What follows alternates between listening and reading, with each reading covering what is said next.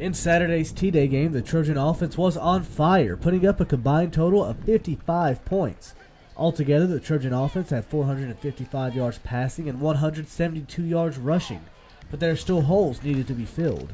We certainly got a lot of production to refill on offense, and guys that will be accountable to being where they're supposed to be for Corey and the other quarterbacks, and where we can get the ball to them in places where they can make plays for our offense.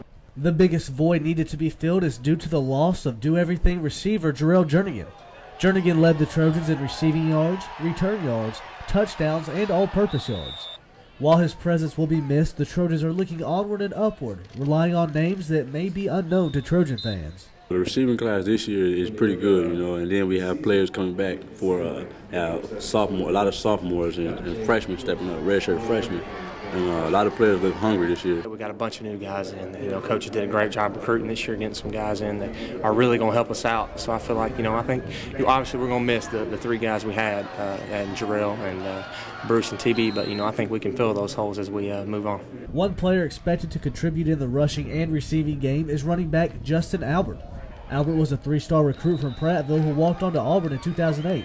In 2009, he parted ways with the Tigers to join the Trojans and is finally getting a chance to show what he can do on a big stage. I've been out a couple years or so, but I just feel like I've been in this team, like everybody just playing together, and whatever role I play or whatever role coach want me to play, I play it, and I try to do it to the best of my abilities. One way the Trojan faithful can have confidence that the offense will work is due to the time quarterbacks put in with receivers. Timing. Knowing one's tendencies and building confidence is something that can only be built in time, working together.